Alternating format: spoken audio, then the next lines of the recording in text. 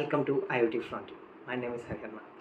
This video is the fourth part of top IoT Cloud Platform series. In this video, we'll discuss the fourth cloud platform, that is ThingsBoard and its features.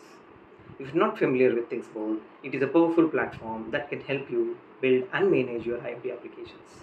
In this video, we'll be discussing the topics that are how ThingsBoard and how it works, and why it's such a valuable tool for developers. In the previous video, we have discussed ThingsPeak and its features. If you haven't watched it yet, then click on the top right corner of this video to watch it. It takes time and effort to create content for you guys, so please share your support by liking and hitting the subscribe button. Let's get into the today's topic, that is ThingsBoard.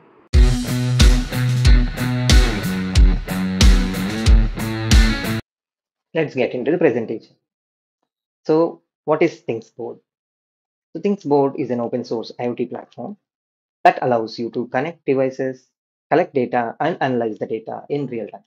It offers features like device management, data visualization, analytics, and integrations with other services.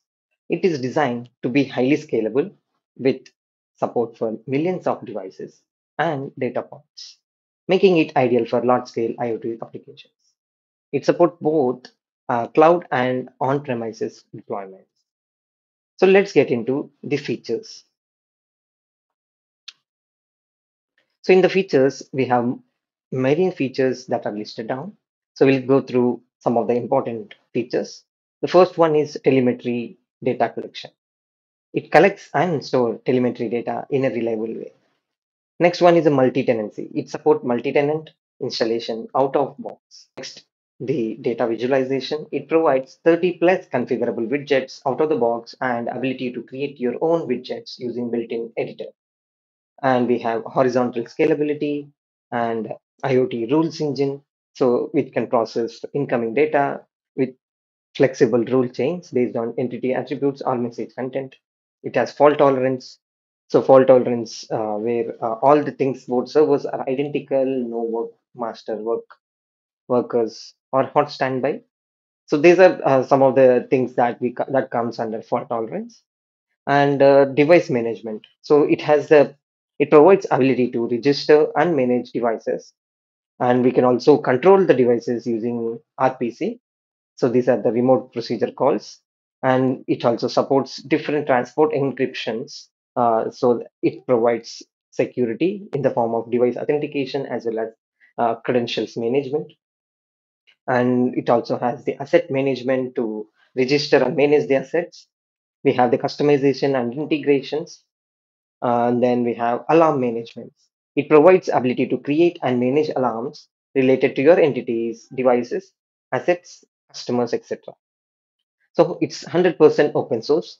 So it is licensed under Apache license 2.0. So you can use it and use it for creating commercial products for free. So it supports microservices or monolithic deployments. And it has SQL, NoSQL, and hybrid database. We can choose any of them. So that's how many features it has, and it's very vast. So how does the ThingsBoard work? At its core, ThingsBoard is made up of two main components, the ThingsBoard server and the ThingsBoard client.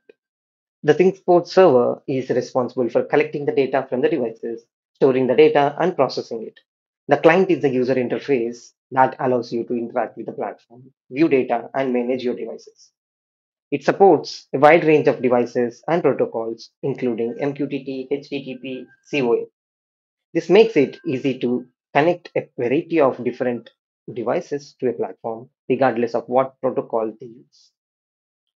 Then we talk about the ThingsBoard architecture. So in the ThingsBoard architecture, so we can look into different devices on the left, and we have gateway in the middle. So devices can communicate with the gateway via Modbus, OPC UA, and other protocols which are not IP related, which doesn't send directly to the internet.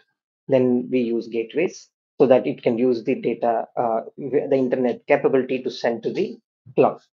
So some of the devices which already has the capability to send the data, IP enabled devices, then those can be directly sent to the ThingsBoard Transports.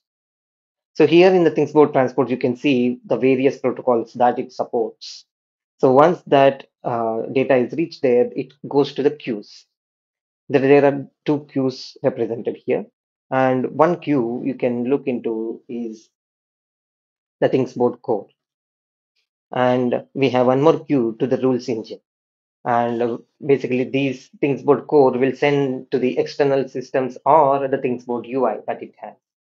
And also we have this rules engine that can send to the database or external systems. Those are different kind of routing rules that we have. The next topic is why is it valuable? So why ThingsBoard is valuable? Because for the starters, it's open source, which means it's free to use and modify. This makes it an affordable option for companies and individuals looking to build IoT solutions. Additionally, ThingsBoard is highly customizable with support for custom widgets, plugins, and APIs. This means you can tailor the platform to meet your specific needs, whether that's creating a custom dashboard or integrating with other systems. ThingsBoard combines scalability, fault tolerance, and performance so you'll never lose your data. So there you have it, an introduction to ThingsBoard, an open source IoT platform. We hope this video helped you understand what ThingsBoard is and how it works. As you have watched until the end of our video, this video definitely deserves a like, share, and subscribe. Your support means a lot to us and helps us keep creating videos like this. In the upcoming video, we'll discuss the topics and skills measured in the AZ220 Azure IoT Developer Certification. Thank you for watching, and I'll see you in the next video.